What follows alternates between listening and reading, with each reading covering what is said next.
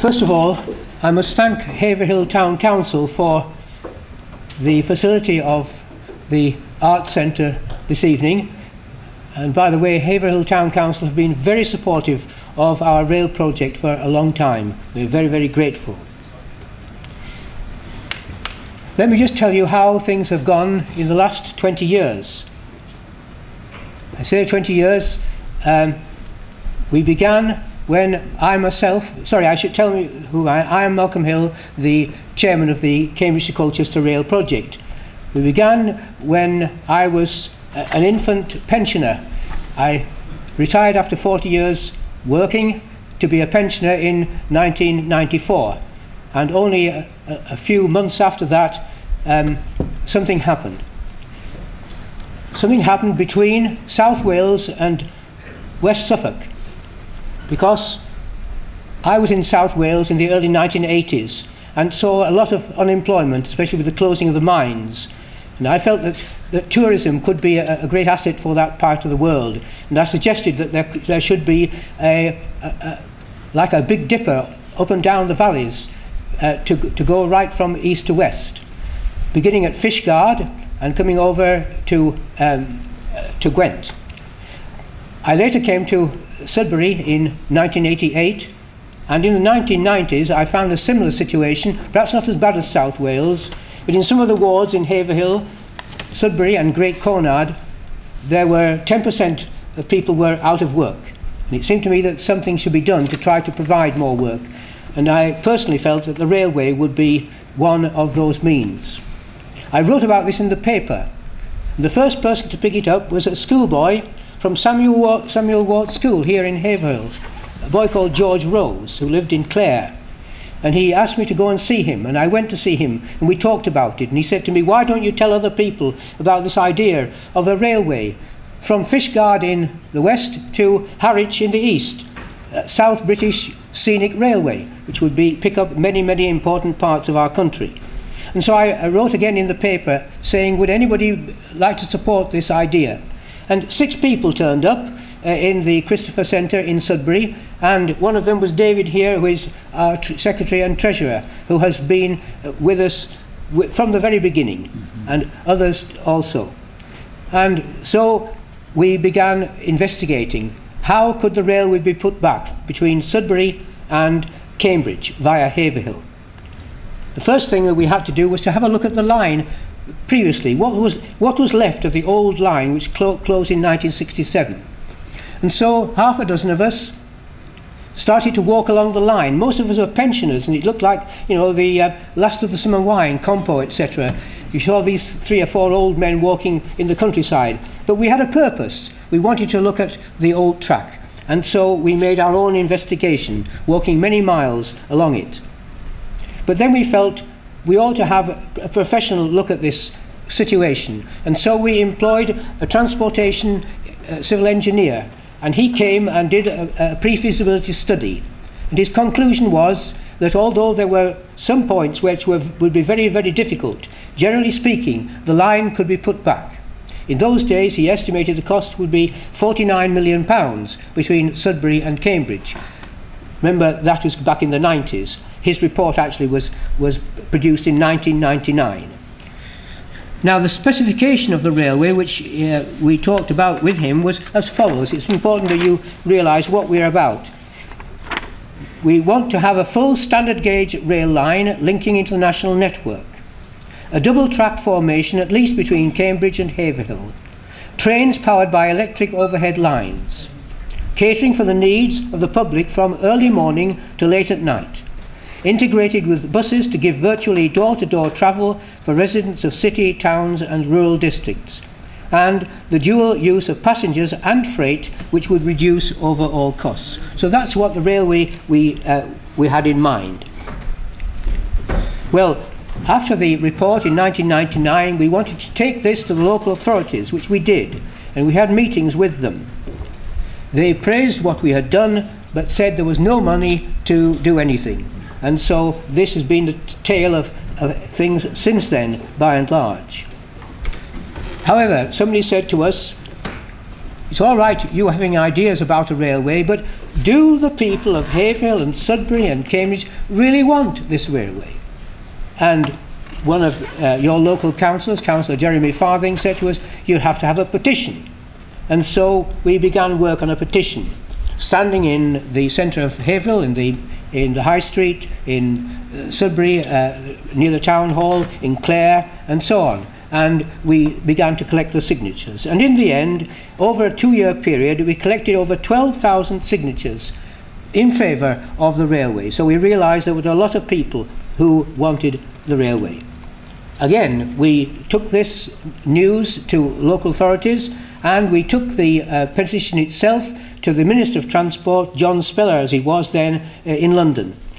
Again, we were received very well by the councils and by the Minister, again, but the reply was, yes, you've had good support, but I'm sorry, we haven't any funds to put the railway back. Well, what could we do then? Well, nextly we thought, well, let's have a professional market research. Let's find out through a professional survey just how many people along the track would wish to have the railway put back. And so the survey was done, and the result was very favourable. 73.4% of the people who were interviewed said that they would like the railway. They said what sort of railway they would like to use, how much they would like to pay for travel, and so on. So it was a very thorough research and very much in favour. We took it back again to the local authorities, and again the reply came, sorry, no money. So what to do next? Well, we thought we'd better, in the meantime, make some detailed investigations. Remember, we're coming up to the time of a very bad recession. And in 2006, again, we employed a transport engineer, Dr. Stephen Aids, to look at particularly at the condition of a possible line between Haverhill and Cambridge, especially around Bartlow, and where the A11 and the A50 would cross the former line, you know that near Pampisford, where there would have to be probably quite a large bridge to take over those very important roads. And again, his study showed that there were ways in which the railway could be put back. There were some constraints, but the railway could be reinstalled. So we come to 2009. Now, in 2009, the Association of Train Operating Companies, like Abellio, who run the Greater Anglia line, these people produced a report. They'd had a survey of all the towns in Great Britain which didn't have a railway or didn't have a station. There were 72 locations that they studied, and they reported back on their findings. Haverhill was the 36th in line. 35 places more important than Haverhill. We disagreed, of course, but because as far as we could see, you know, there's no railway within 15 miles of Haverhill in any direction, and we feel that ours ought to have been further. Other places were rather nearer to other tracks. Be that as it may, one of the things that the train operating companies said to us, that their estimate was that the railway between Haverhill and Cambridge would cost about £150 million to construct. So we come now to 2011. We changed our name then because we felt we ought to stress that this line would serve everybody between Cambridge and Colchester via Haverhill and Sudbury. So we changed our title to the Cambridge to Colchester Rail Project. And we again asked for a new presentation, which we did, the case for a renewed railway between Cambridge and Colchester. And this was sent around so we could tell everybody exactly what we had in mind. The next thing to do was to ask, what would it cost to have a proper engineering study? How could a railway actually be built between Cambridge and Haverhill? and how much would it cost to have the proper, a full feasibility study. And we gained 2. We asked for 3 quotations, we gained 2. And to cut a long story short, one of them was £20,000, the other one was £45,000. One was a more local firm, the other was a big national firm, which often has a larger amount. However, somewhere around just below £50,000, because this was, I must stress, was 2012. We're in 2014, costs will have gone up.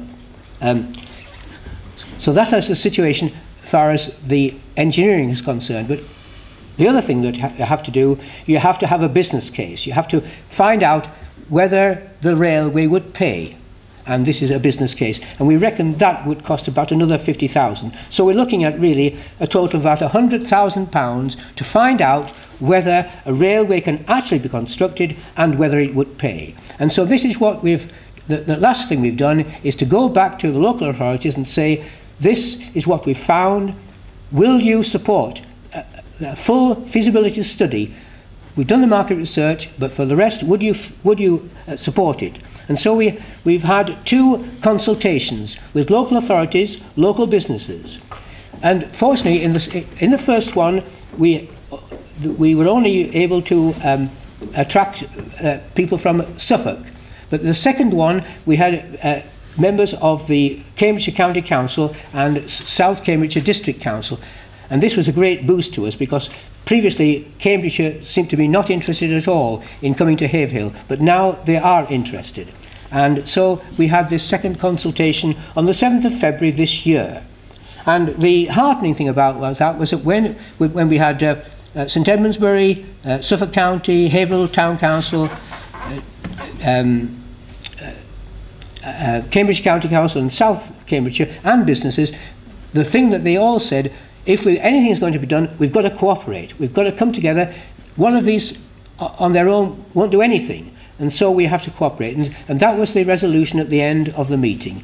Now we're just awaiting for them to come together in more detail, the officers to come together and say whether they will support a full feasibility study or not.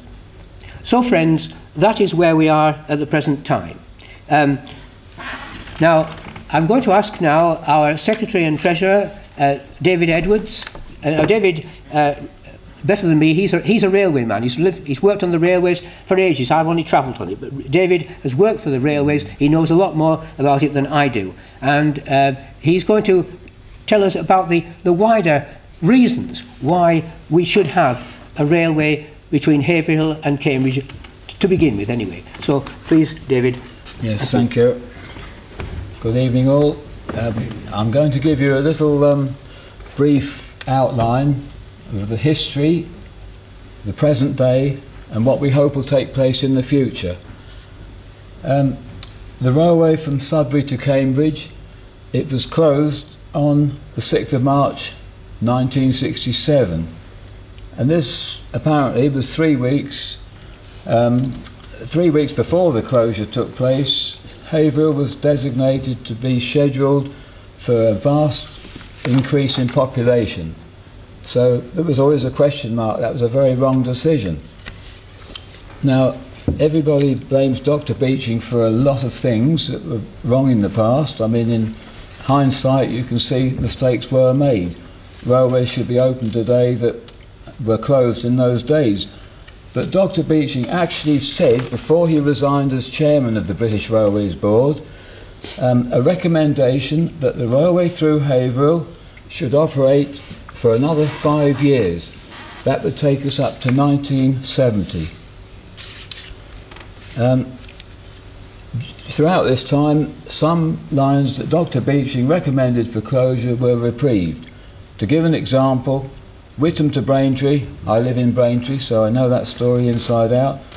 Ipswich to Lowestoft is another one that was reprieved. Dr. Beeching, in the first instance, has said that so many miles of railway should be closed and so many stations should be closed. And I was on holiday one year, a few years later, and I bumped into a manager who used to work at Liverpool Street in the head office there. And he told me that there was a lot of aggravation, that not enough railways had been closed as per Dr. Beeching's initial report, and that they had to close one of 3 lines. And this man actually made the decision, and he was given the job to close Manningtree to Harwich, or Peterborough to Stamford, or Sudbury to Haverhill to Cambridge. And when they went through it, they wouldn't close Manningtree to Harwich because Harwich has an international port, and they wouldn't close Peterborough to Stamford because now that's part of the main line that runs from Norwich to Liverpool. And clutching at straws, they closed Sudbury, Haverhill, Cambridge. And this was a very, very bad and unfortunate decision. Now, as Malcolm said, I've worked on the railway all my life. If you want to know how long, 57 years. So I do know a lot has happened in the past. But late in 1967, I was working at King's Cross mainline station, and the then Minister of Transport, Barbara Castle, came to give us a talk. And the talk was about that in future, the government would give grant funding to any lost-making lines. And Barbara Castle stood only 3 or 4 feet away from me, and I've actually got the very words that she said on that day. She was talking about the future would be brighter and more settled if lines losing money in those days would be given a grant. And these are her very words from the Minister of Transport. After all, we do not want to see any more mistakes as made with the closure of the line between Cambridge and Haverhill. Anything like this will become a thing of the past. But it was too late. I do say, had the Haverhill line remained open until 1970, it would still be open today. There would be a frequent daily service, and nowadays, with the advantage of no signal boxes along the line and very few, if any, level crossings, so the cost of running the service would be greatly reduced. In addition to that, basically speaking, the frequent train service would generate far more passengers. People say to me the distance between Haverhill to Cambridge is 18¼ miles by the former railway, which was true, but what we must remember is we only need 15 miles to get to the former junction at Shelford. And it's been brought to my attention that Heritage Steam Railways have built over that distance just by using volunteers. So these things can be done. Railways are needed today more than ever. And the figures that I received at a meeting in Ipswich recently prove that in the tax year or financial year 1994 to 1995, 735 million passengers used the railway. In the financial year ending 2013, April 2013, that figure had increased to £1,502 million. And even in the paper today, they say just over this Easter break, over 8 million people are going to travel to friends and neighbours and out for the day. 8 million people by train, so there is a great demand for railways, more so in Haverhill than anywhere else. The East Suffolk line that Dr. Beeching wanted to close, the number of passengers using it last year, 653,000. And last year's figure, 2013, was an 11.5% increase of the previous year, 2012. And the figures for that line are 60% up on 2009 to 2010 financial year. As far as Haverhill is concerned, there should be a bright spot on the horizon.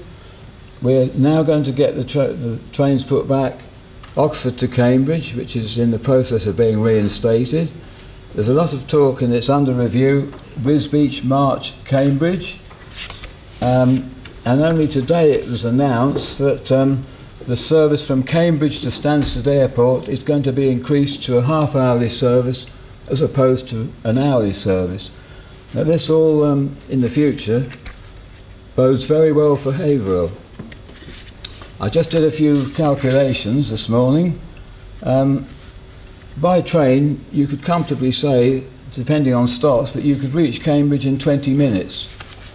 And using the present timetable, if you travel from Haverhill to Cambridge, you can connect easily with the train to London King's Cross, and you can do the journey in 1 hour 20 minutes. You're in London. That's only a very short time really after leaving Haverhill. You could do the same journey to Peterborough, change at Cambridge, 1 hour 20 minutes the same. You could travel to Leicester, 2 hours, Birmingham under 3 hours. There's a lot of scope if we can only get linked into the national network. In fact, I worked out also, and I brought my continental timetable because people won't believe me, but from Haverhill, you could leave Haverhill at 9 o'clock in the morning and you'd be in Geneva, Switzerland by 6:30 English time in the same evening. There's a lot of scope, and what I'd say moreover for Haverhill, if they can only get the trains to Cambridge, when you get to King's Cross it connects with 6 London Underground lines. King's Cross and Pancras is the best interchange for the Underground, and you'd be 1 hour 20 minutes away from that. You could travel all over London and to every other destination possible. People grumble about train fares sometimes, but nowadays there's many special offers. I did find a book this week, this one here, Rover tickets throughout Great Britain and Ireland, and even from Cambridge you can get an Anglia Plus for the Cambridge zone, which doubtless in the future would include Haverhill. You can get an Anglia Plus for the Suffolk and Cambridge zones. You can get 1 or 3 day unlimited travel tickets or a 7-day unlimited travel tickets. In addition to that, you get group save over a lot of railways. 4 go for the price of 2, or 3 go for the price of 2. And what people don't realise, season tickets, if you had a season ticket to Cambridge, and I spoke to 39 people one morning in Haverhill, and they all drove to Haverhill, and every one of the 39 said they'd use the train and have a season ticket and sit and relax and read their newspaper, etc., etc. But with an annual season ticket, it gives you 2 months free travel. You only pay for 10 months, so if you have an annual season ticket. Now, we've had the trouble at Dawlish, and this was another mistake by Dr. Beeching. He closed the line between Oakhampton and Meldon Quarry and Beer Alston. There's 20 miles missing from that alternative route. If that line had have been kept, you could still have got to Cornwall and Devon and West Cornwall. The severe storm severed the main line at Dawlish, and for 2 months there were no trains able to run direct to West Devon and Cornwall, and it was a great loss to the local economy. But Haverhill has been severed now for 47 years, and it's just not good enough. And when the Prime Minister went down to Dawlish, he said on that morning that the first trains ran through on the 4th of April this month, the railway in this country is part of our long-term economic plan to boost business and create more jobs in the regions involved. This applies, of course, to Haverhill.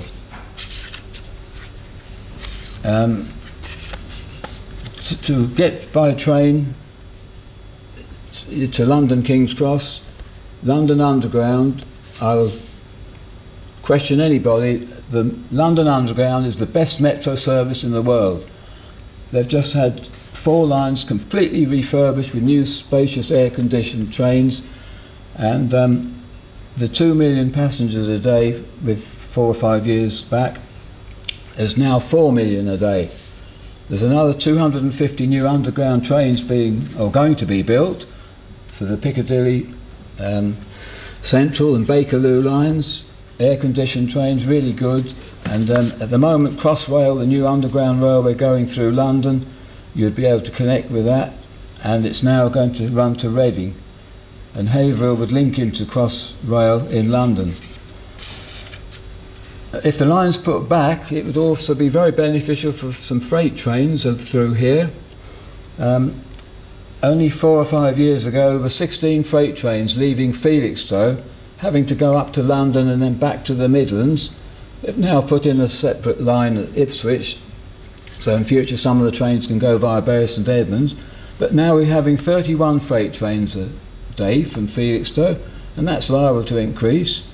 And that's another reason the line from Colchester to Sudbury to Haverhill to Cambridge could be used for freight trains as well.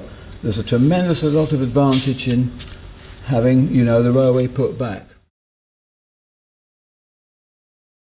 Rail Future is a national organisation seeking to develop railways all over the country, and his organisation has been very supportive of us, and I'd ask Peter to tell us why he thinks that we ought to have a railway from Haverhill to Cambridge. Thank you.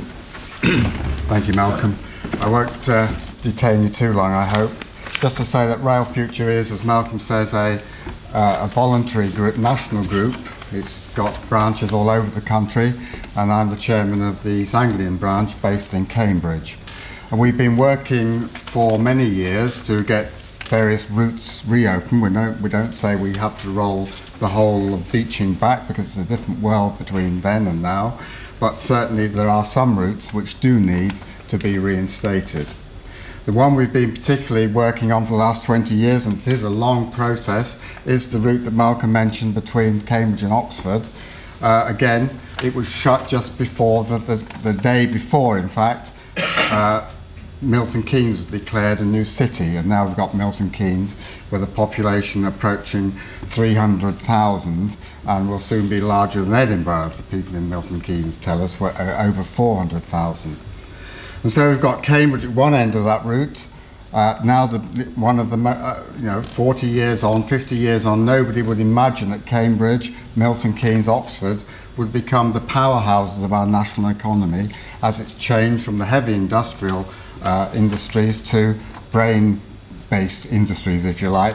And Cambridge has changed into this very, very important industrial centre, which is now leading the sort of call for better transport links, unless the whole of the economy of Cambridge, which the government is gradually realising it depends on, will grind to a halt. Everybody wants to come to Cambridge. We've got east-west. It took us 20 years. They've funded and reopening the route all the way from Bedford to Oxford and beyond to onto the national network in the west. And the idea is that the section between Bedford and Cambridge, which is completely lost, will be entirely rebuilt as a new railway on a new alignment, probably going through St Neots, coming into West Cambridge. And the government announced that that line will be reopened to complete the so-called east-west route between Oxford and Cambridge. So by campaigning and keeping in there, it's a long-term process, things can be done. More locally, Wisbech was mentioned in the north of Cambridgeshire, a town larger than Haverhill at the moment, 33,000 people. We know that because we delivered 13,000 leaflets, and I think I must have delivered most of them from my sore feet to every house in Wisbech. And an average of 3 people in every house gives a much bigger population than people realise, because a bit like Haverhill, it straddles borders. It straddles the Cambridgeshire and Norfolk border, and Haverhill, of course, straddles Cambridge almost into Cambridgeshire, into a bit of Essex, and of course mainly in Suffolk. So the things are changing. We've now got Cambridge Station handling nearly 10 million, a footfall of nearly 10 million people every year. Trains that operate out of Cambridge are incredibly full, as many of you will no doubt realise when you've used the station there. And so we've got to the point where places like Wisbech, which were once sort of laughed off the planet by politicians, because you couldn't possibly reinstate 10 miles of railway which is mothballed and already in existence, so it's too big a job. We can build a railway from Adelaide to Alice Springs and to Darwin in Australia for a kangaroo or two, but we can't do it for thousands of people in our own country. Very weird.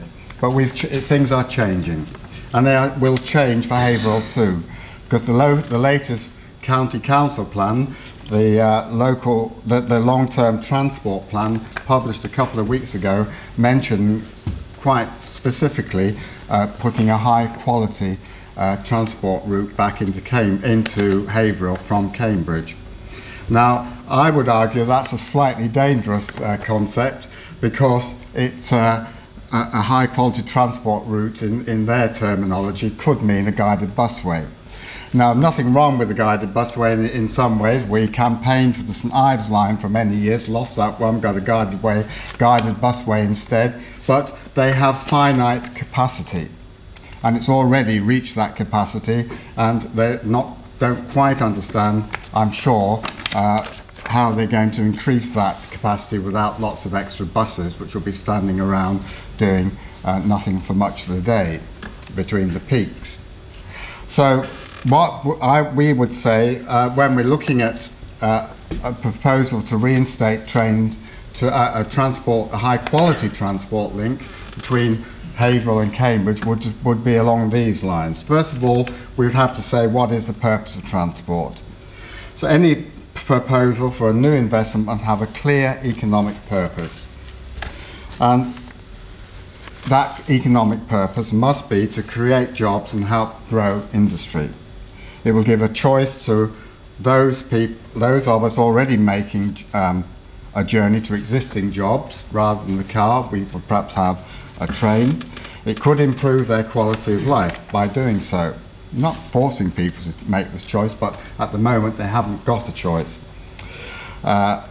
It should improve access to education and learning, so important in developing our future economy. It should improve access to leisure activities that are an important part of the economy and our quality of life. Every improvement for the economy that supports our society supports us as individuals too. Those without access to cars will enjoy a freedom and independence currently denied them. Those with access to cars will have a high-quality choice. This availability of choice will lead to other societal gains: fewer carbon emissions, less air pollution, fewer deaths and injuries on the road. I was struck on the bus today coming from Cambridge to Haverhill that we don't have a scenic route, but we have a high casualty route to Haverhill, which I thought was a bit odd. Most places boast about their scenery on their routes, but here we're boasting, well, we're not boasting, I'm joking of course, but it just makes the point, doesn't it?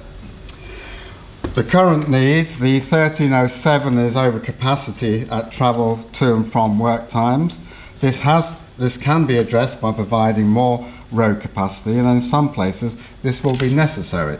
However, capacity at destinations such as Cambridge or even Haverhill itself will be difficult to provide, and in some cases impossible to provide, unless we want to knock down King's College or somewhere like that. It's not going to happen, is it? An alternative to road is also required, and that can only be provided, in our view, by a high-quality railway instatement. A railway because of its ability to provide for volume and velocity. Our railway is now the most safe form of transport in the world, and our own particular railway in this country is the safest in Europe. But it comes at a cost, of course. But it is safe, and we can carry 1,000 people in a train, like the new trains which will be introduced between Cambridge and King's Cross and under London in Thameslink to Gatwick Airport at a time at high speed, and know everybody will be perfectly safe. No other mode can compare with that safety record. Remember that the population of Haverhill is set to rise to nigh on 40,000 people in the next 15 years, according to the LTTP I just mentioned. There will be new settlements as well as extensions to those existing en route to Cambridge. Cambridge will continue its journey to becoming a major core city in this country, something we couldn't have imagined when Beeching closed all these routes down all those years ago. The nature of the jobs being created in and around Cambridge is such that high-end skills are called for. These skills tend to be dispersed rather than concentrated, so good fast train services are needed to get the possessors of those skills to their workplace. Many such people travel from London each day to Cambridge and to places like Granta Park, and Haverhill will need the railway network to get people it needs to work in its science parks if it ever comes to pass. I travelled to Haverhill not long ago in the morning peak, and of course the bus doesn't go by the railway station, although it could in Cambridge, but it picked up about 20 young people who clearly just come from London and were going to Granta Park. Lots of people do these journeys, unbelievable perhaps to lots of us, to get to work. And so we've got to make it easy for it, because these are the people who are providing the wealth of the nation in the future. So what will a railway provide for Haverhill? Haverhill, as we've just been told, is just 15 railway miles to Shelford Station on the Cambridge to London main line, Liverpool Street main line, and then 2 miles onto the site of the future Addenbrooke station, which is mentioned in the LTTP, for construction in the next 5-10 years. And then 1.25 more to Cambridge Station, which already handles nearly well over 9 million people every year. That's about 30,000 a day. It's so busy now that the Office of the Rail Regulator has enforced them to put an enforcement notice on them to keep the barriers open in the peaks, because otherwise the crowds were so great and becoming so dangerous for people to get through the barriers by put their tickets through that it's just not safe to do so. Now it's an open station in the morning peaks and all day Saturday, funnily enough, because it's even busier on Saturday. And then it's about 2 3/4 miles onto the Cambridge Science Park station, which is already funded and will be open in a couple of years' time.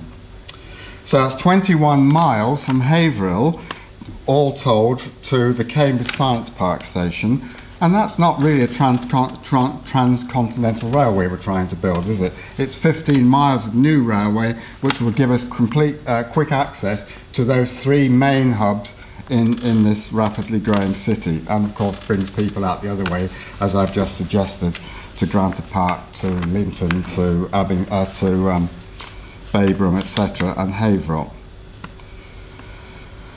It's worth reflecting at this point how long the current peak journey times are to those destinations. Buses are timetabled in the order of 20 to 30 minutes from Cambridge Station to the Science Park, and it can take up to an hour, regularly 45 minutes to do so at the moment. Now, while I'm going through this, I'll come back to the guided bus.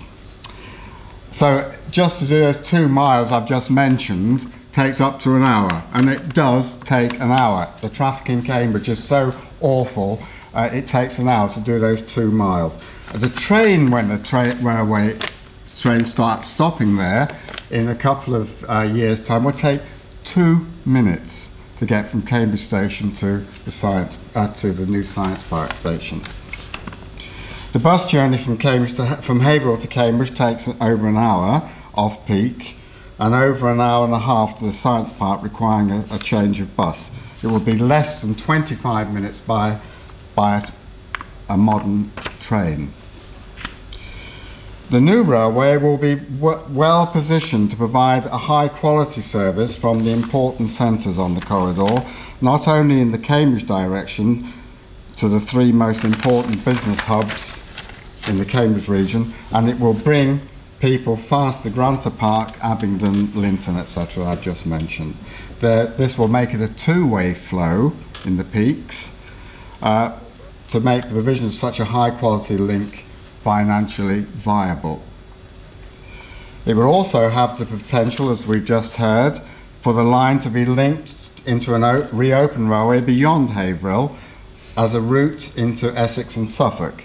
This is just 16 miles further onto the existing railway at Sudbury, for example. This would make a direct railway route from Cambridge to Colchester and immensely improve the connectivity of Haverhill overall.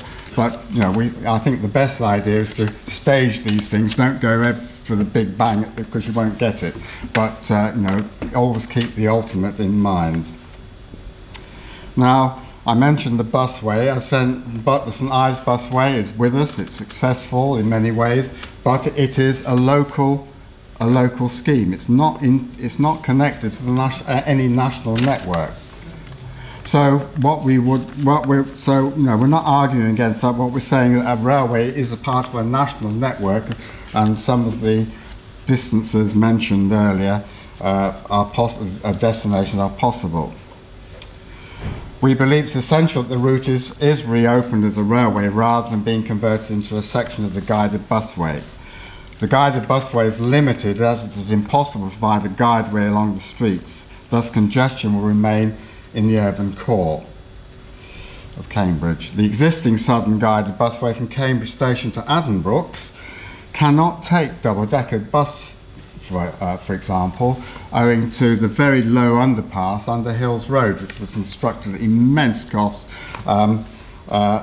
when the southern busway was opened.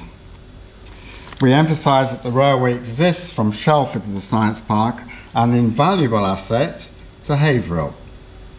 Already it's there, an invaluable asset, and places en route to Shelford Junction, and Haverhill must make its claim to use that section of railway.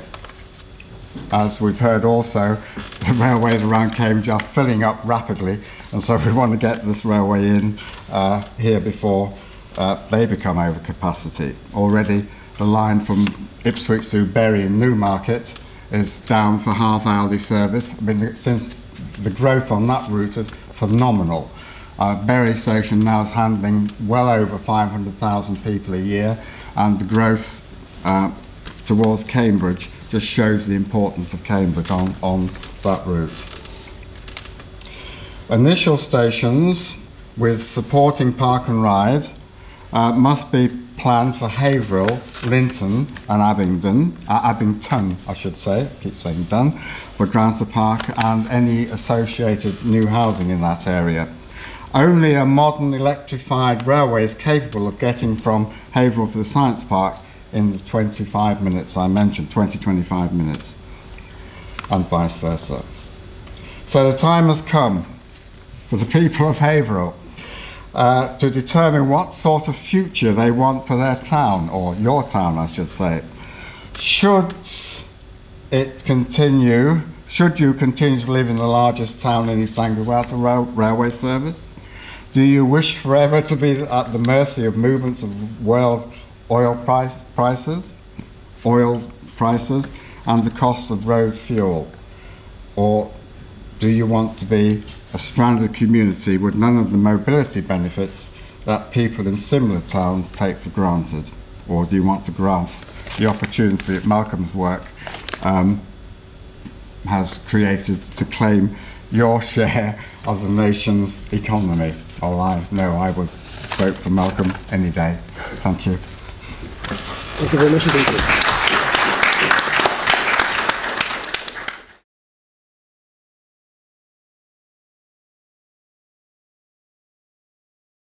The name's Jeff Smith. Jeff Smith.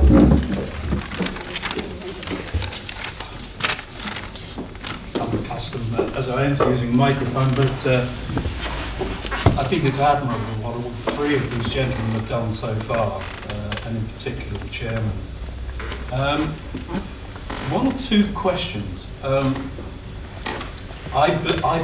one is a statement. I believe an opportunity was lost when the station site was given over to Tesco's, because I would have thought, with a bit of persuasion, that Tesco's could have made some contribution to your project. After all, if the railway station had been built, reconstructed on that site, the footfall through Tesco's would have been tremendous. The focus on Haverhill to Cambridge worries me a little, in as much as it doesn't include London and it doesn't include Stansted Airport. If you're looking for funding, I would have thought it would have been appropriate to have included both of those. Can I answer that a little bit? The other thing is, and it does worry me, is the project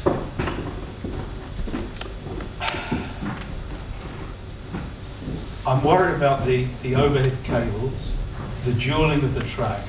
I would have thought in the initial stages a link as exists between Markstay and Sudbury, single track, run by diesel rail cars with, you could provide an adequate service with passing places.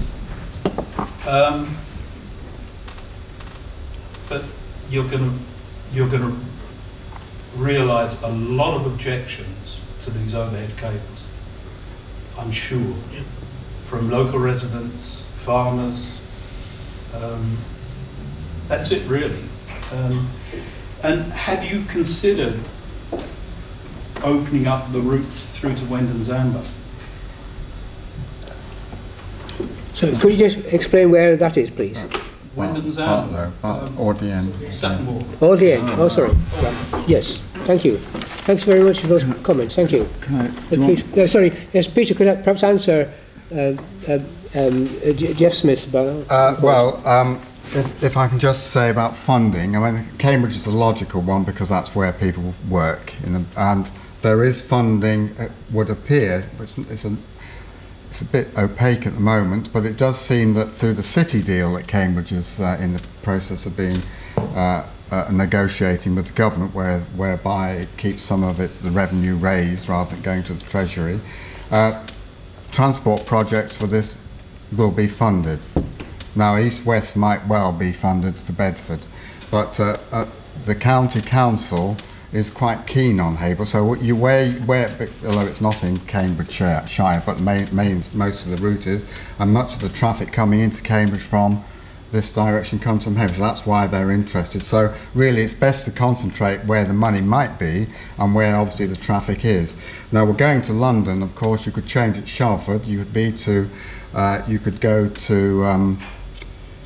Shelford in, it's 15 miles, 15 minutes, and then of course you take up whatever, or go to Cambridge, it's 45 minutes to London. So, going to Cambridge wouldn't be that bad, but I mean, where as time goes on, there might be the possibility of extension, say down to Stansted, or as I said, across to Sudbury, or even as you suggested through Saffron Walden to Audley End Station, when Zambo. Or Ambo, I don't know which way is it. But rail cars are very in short supply. The government is moving away from diesel for the same reasons that diesel is getting diesel rail cars. Are there, like any diesel vehicle, it's highly polluting, and they're trying to move away from anything that pollutes the atmosphere, apart from oil security and all the rest of it. And electric traction is by far the cheapest. And I think although you might well object to the wiring, a single track I think might be adequate with passing loops. In modern railways, easily controlled from central point. In fact, the whole nation's railways will be soon controlled from just 14 points, I think.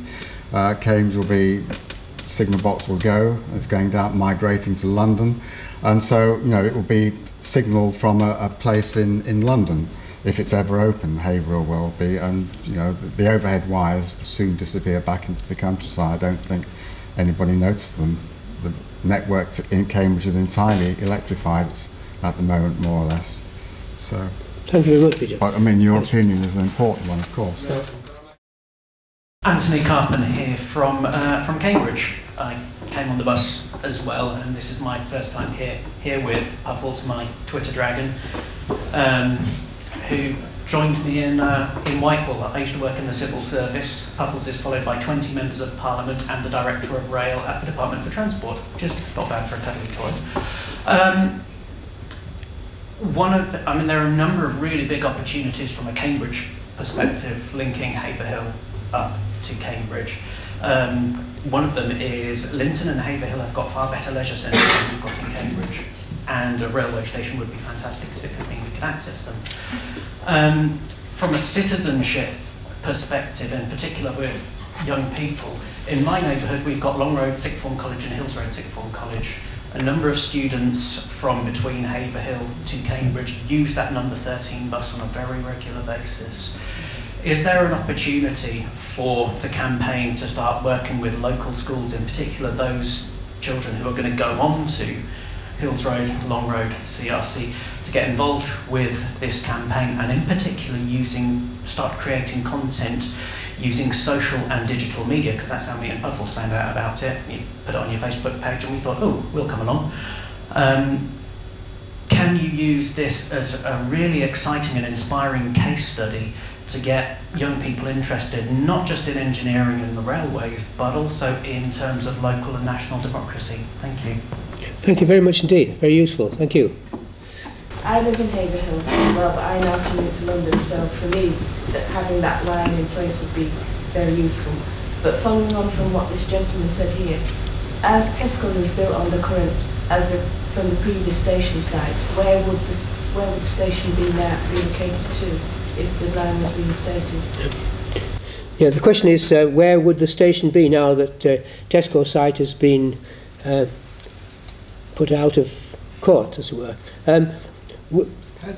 We have envisaged that should the line go right through to Sudbury, then it may be right to take the line near to the bypass, the southern bypass, and therefore a station may be somewhere near Hazelstub, or alternatively, of course, near Sainsbury's at that end of the town.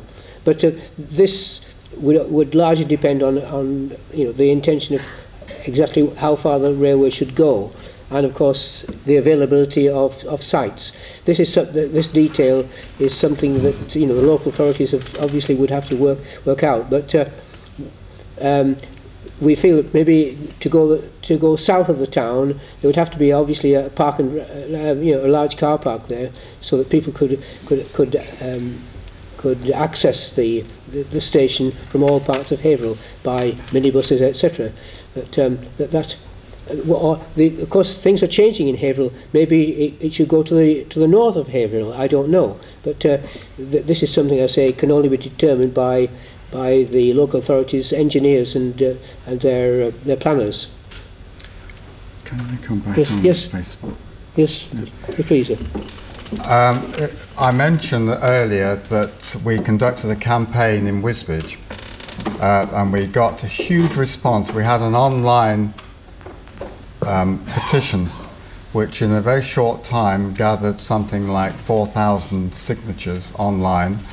We've realised that, of course, lots of people felt left out, because we reckon in Wisbech at least 20% of people did not have access to a computer or an iPad or whatever, or unable to use it. So we put lots of paper petitions in. But we also went on Facebook, and that was tremendously good for getting interest. And if you go to Wisbech Rail, it's just all one word, Wisbech Rail, on Facebook or on Twitter.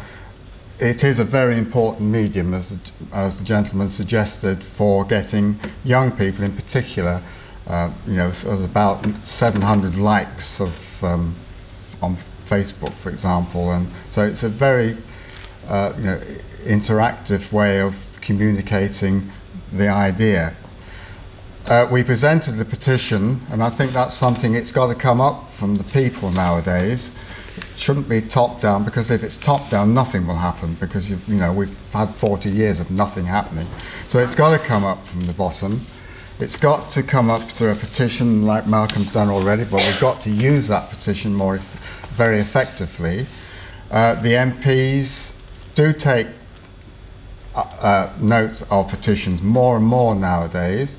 We presented our full petition to the county council, to the full new county council in June this year, and it had a very dramatic effect. So from the Wisbech but they've had 40 years also without a railway, and it's really rancorous in the town, that really the way people feel let down by not having this link out into the national network. The schools feel their children are inward looking. They have no exposure. They can't get to Cambridge. They can get to Peterborough on the bus maybe, but it's not the same as going out on the train somewhere and exploring your environment further afield. So the schools and the colleges in Wisbech are very keen, and I expect the same will be here, to get an easy way for the kids to get out into places like Cambridge and come back safely in the evening, etc. And we must use every mode available to us to get this message to our politicians. This is something what we want, and we can only show that by having a petition. That's right. Yes. Yeah, John McDonald, member of the public. Yeah, I lived at Walton on the Naze for about 12 years. And Walton Naze to Thorpe, it's about 3 miles long on the railway link. That train runs every half hour, it's packed solid at a seaside place. It waits up Thorpe for the Clacton train to come. The time it's got to Liverpool Street, that train you've got standing room only, so it does work. The same as the young gentleman said here about it, all the way down to London. It's not just to London, this is the main route to the Midlands. So it could be big business for us. I can't understand why we haven't got a railway thing. Yes. So what was the place you mentioned at first? You were talking about? Bottom on the Naze. Wasn't on the Naze? Yeah. Yep. Yes, right. Most seaside places. Yeah.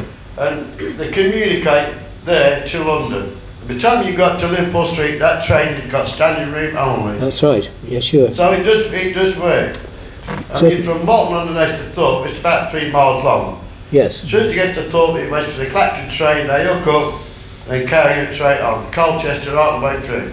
Yeah. And it's solid, so it does work. This town is getting bigger and bigger and bigger. You've got Stansted Airport, you can do in London 15 minutes in a lorry. So I don't know what, you can do it in a car. But we are the main route here to the Midlands as well. It's not just going to Cambridge, it's going to the Midlands as well. Absolutely. Oh yes, indeed. And it would bring a lot of business in this town. Yes, well, thank you for that point, because some of the business people do feel that the railway wouldn't be much use for business. But as you say, other people realise that it would be, because as soon as you have the connection to A, B and C, then you have the possibility of people wanting to sell their produce or transport it. Then you can begin, and it builds up then. Yes, certainly. Yeah, I mean, you can go from Cambridge to Derby, and you're right in the middle, you're right in the centre of England. Absolutely, that's right. Indeed, yes. Hi, I'm Graham Newman. I'm from Suffolk County Council. Oh, thank you. Yes. Where I'm a cabinet member for roads and transport. And I've been following the fortunes of this group for some years now, so I'm sort of a bit of an enthusiast as well, to be perfectly frank. But what I want to try and do is to point to you what's happened with 2 important projects which do affect our region. And I think illustrates what the gentleman at the front was saying. Actually, we've got to really raise the game here if we're going to get what we want in terms of Haverhill connected to the railway system. On Monday this week, I was very privileged to travel in Network Rail's inspection saloon from Stratford, up the line here to Cambridge, then round to Dullingham, Bury St Edmunds, Stone Market, and round the new Ipswich Cord. Right? So when we were at Shelford Junction, I saw the trackbed of the former railway running away there to the sort of southeast as it does.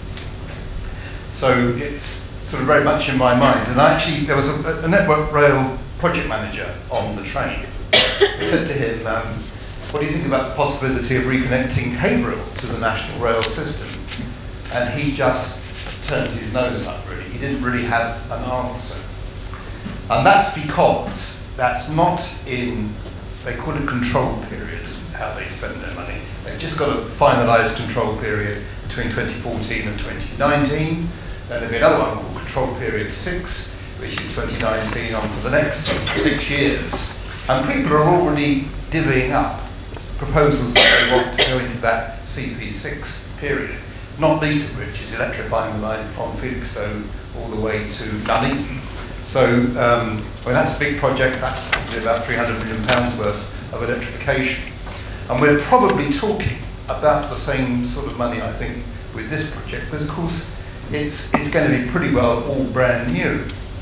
But I think, Mr. Hill, it's a question of really taking a leaf out of what's happened. On the other side of the county, we've got this Norwich to London in 90 proposal. What's happened there is that local authorities have come together with the members of Parliament, and importantly, the way government is now dishing money out into the regions, organisations called local enterprise partnerships. They are strongly represented by business. So my suggestion is really we've got to get councils to try and protect the route, because somebody mentioned earlier on what happens if we build some more houses at Linton or somewhere like that, which gets in the way of a straight line for the railway. That would be a big embarrassment. It was because the route was protected at Ipswich between Westerfield and Needham Market that they've been able to build this curve quite recently, only because the Borough Council at Ipswich designated that land some years ago, and it's finally come to fruition. But on the Norwich to London in 90 project, suddenly all the people who are interested in doing this have come together. And, remarkably, they have spoken with one voice. We've not got one group of people saying we want to do this one way. We've not got people from Essex, like Priti Patel, who's a member of Parliament for Whittam. She's very keen on seeing this done. But, of course, they get a gain as well, further down the line towards London. If we get Norwich to London at 90, we're going to hopefully get Ipswich to London at 60, and probably Colchester to London at 40, and so on as you go down the line. And of course the big gain there will be getting new rolling stock. Now that's not currently on the cards because we're in a very short franchise with our railway operator, but it's something we can ask for next time. And there's high hopes that we actually will get it. But it's because you've got business, members of Parliament, councils, enthusiasts, people like you here in Haverhill, all coming together and saying, we want this thing. And I'm absolutely convinced that's exactly what's happened with the East-West Rail project. There's been a lot of people around in groups like this, 20 years ago, were thinking about East-West Rail, what a wonderful thing that would be to get the old varsity route reintroduced. And it was sort of, a catalytic effect was the people who operate the Marylebone to Birmingham service saying, well, we'd like to connect our line with the line that comes from Oxford up to Bicester. That was the start of it. It's called the Evergreen Project. But now, when you go across the old Oxford to Bicester line, it's all being cleared. You've got this great big embankment being built down to the other line, and the line itself all being cleared as far as the eye can see at Bicester. So that project has come to fruition, and it's the same thing. It's the members of Parliament coming together with the local authorities, coming together with the enthusiasts, coming together with town councils along the route who are bringing that forth. I think that if you've got the energy, certainly I will commit what I can from Suffolk, not so much in terms of cash, but in trying to sort of facilitate these sorts of actions. So we get the people together, we get the local enterprise partnership on side, and that means getting the business people of Haverhill on side to say this is really worth doing because it'll make things better for us, and also the people who work here and live here and want to study elsewhere in Cambridge, go to the Midlands, whatever it is. Let's build a business case. It's only through doing that that we will get the eye of government and we'll get the money invested in this part of the world. But I think it's eminently doable because we've seen from East-West Rail it's doable, we've seen from Norwich to London in 90 it's doable, we've seen even with the Ipswich call to get that piece of railway installed and working. It's all about coming together, getting all the people who are going to benefit from it, making the case solidly, and I think actually the present government is very interested in making that sort of thing happen. So that's my contribution. Thank you. Just a couple of points. Sorry, your name, please. Page, J Page. J Page. A couple of points. There was a couple of stories in the Cambridge Evening News tonight which are relevant. One was about the guided busway, saying that every single part of it was going to have to be replaced because of problems with the concrete track. Yeah. Another point that's in the Cambridge Evening News was 3 options for improving the road link between Haverhill and Cambridge to 1307, all apparently endorsed by our local MP, which none of which I think was a dual carriageway, guided busway or some other option, which he apparently endorsed all of them. I mean, and someone had raised the point that surely people would rather have a single track railroad than a dual carriageway motorway coming between Haverhill and Haverhill at Linton and places. Yes. Where does our local MP stand with regard to this project? Because after all, he's a member of Cabinet. I mean, they build this HS2 thing, so they could do with some practice putting some railway line somewhere. Why not here? You know, get the thing going. So where is that local MP? Thank you very much indeed. Well, I must say that, yes, what was I saying? Mr.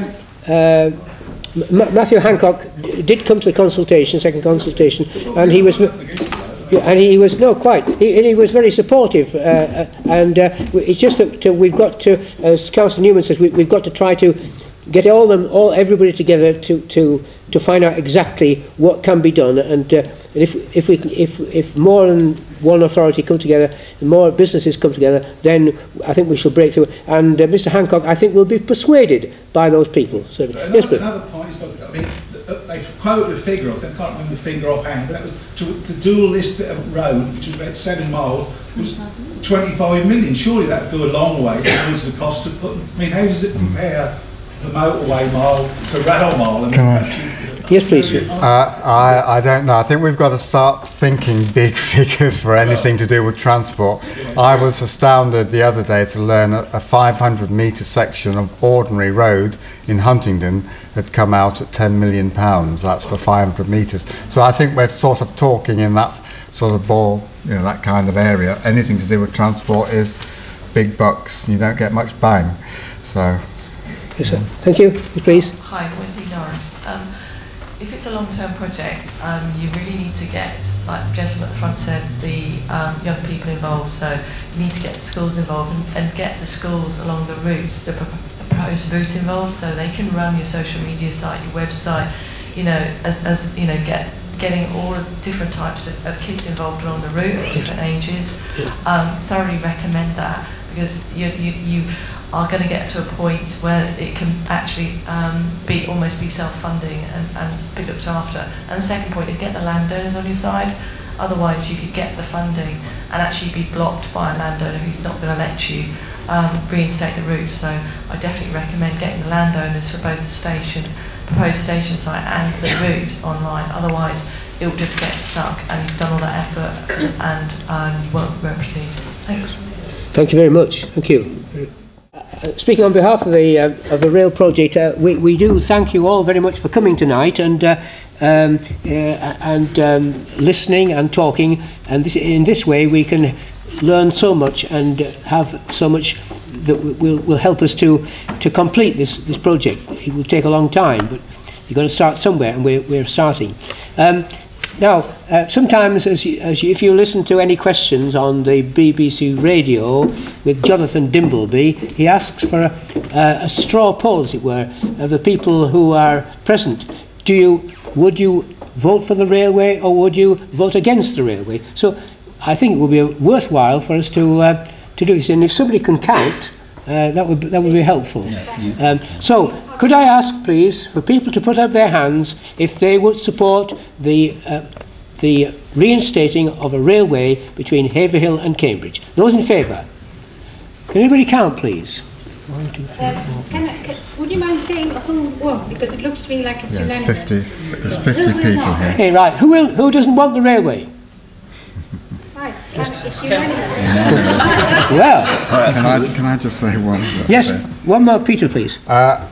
Very good, but some years ago we had a meeting like this in St Ives in Cambridgeshire, where I think to our amazement 400 people turned out on a dark windy night to debate busway or railway, the county council was proposing a busway. We were sort of saying, well, maybe not. And we then had a straw poll. Out of those 400, 2 people said they did not want, everybody said they wanted the railway, and 2 people said they wanted the busway. So beware. Unanimous for a railway here, but you know, don't hold your breath, because there are forces at work. Just to follow up on that point, I used to work in the civil service in community development policy as well as on climate change policy, with again with this little bundle of fun next to me. One of the big game changers that has happened in the past few years is the way society is now using social and digital media. But it's taking the institutions, and in particular the political institutions, a long time to catch up. One of the things I do now is I do social media training for some of those institutions. There are elections coming up, and then more and more of your political parties and your candidates are opening social media profiles on Facebook, on Twitter, and their own blogs.